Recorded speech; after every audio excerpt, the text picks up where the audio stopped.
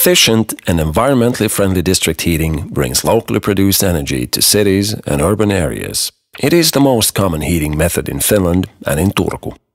In Turku, district cooling, an efficient method for keeping large buildings cool, relies almost entirely on renewable energy sources.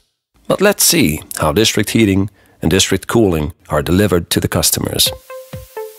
The majority of the district heat used in the Turku sub-region is transmitted from the Naantali power plant to the distribution network via a district heating tunnel.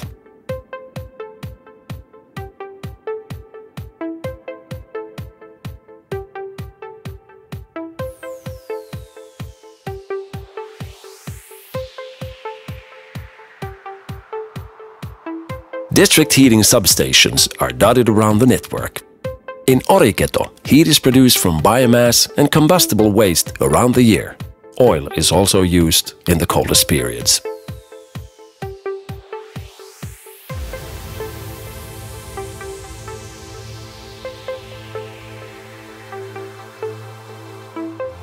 The heat pump in the Kakola wastewater treatment plant supplies energy for district heating and cooling by capturing waste heat from treated wastewater.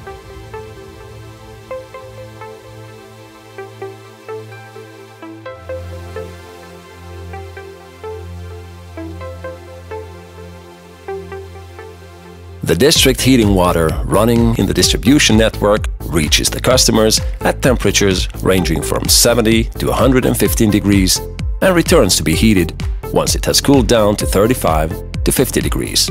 The extent of the network is over 550 kilometers. The pipe diameter is as small as 2 centimeters at minimum and up to 80 centimeters at maximum. A hot water reserve is used to balance out peak demand, for example, in the mornings. This eliminates the need to start up oil-powered heating substations for momentary needs. The storage inside an old gas tank has the capacity of 6 million liters of district heating water.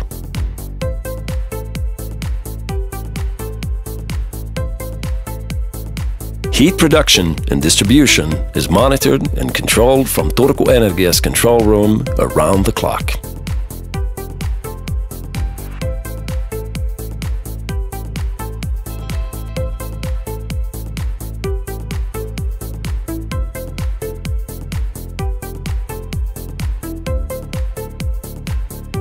The heat exchanger in a building transfers the energy from district heating water to the consumers for heating the building and household water.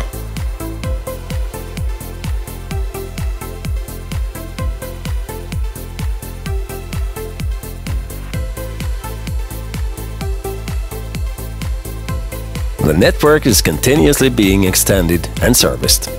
It expands by several kilometers every year, and the old sections of the network are repaired following a maintenance plan. A non-toxic coloring agent is used to dye the district heating water green to make any leaks easier to spot.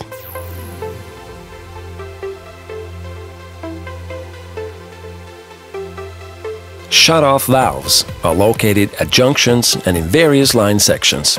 These can be used to close down sections of the network to enable building work and fault repairs. At such times, the water flow is diverted around the closed sections. Main shut-off valves can be controlled directly from the control room, for example, in case of a line fault. The cold water running in the district cooling network comes to the customer at 7 degrees and returns at 17 degrees for recooling. The network currently covers the Turku city center, Itä-Harju and Skanssi areas.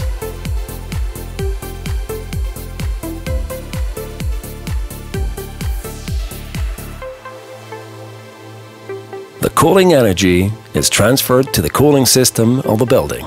District cooling customers are mainly business and service premises, but an increasing number of residential buildings also use environmentally friendly district cooling. District heating and cooling are undergoing continuous development to meet the needs of the environment, the evolving building stock and the customers. Effortless use, reliability, competitive pricing and eco-efficiency will always be the main strengths. At the same time, smart systems, new production techniques on various scales, monitoring services and pricing methods are being introduced in the heating network. District Heating is ready to face the future.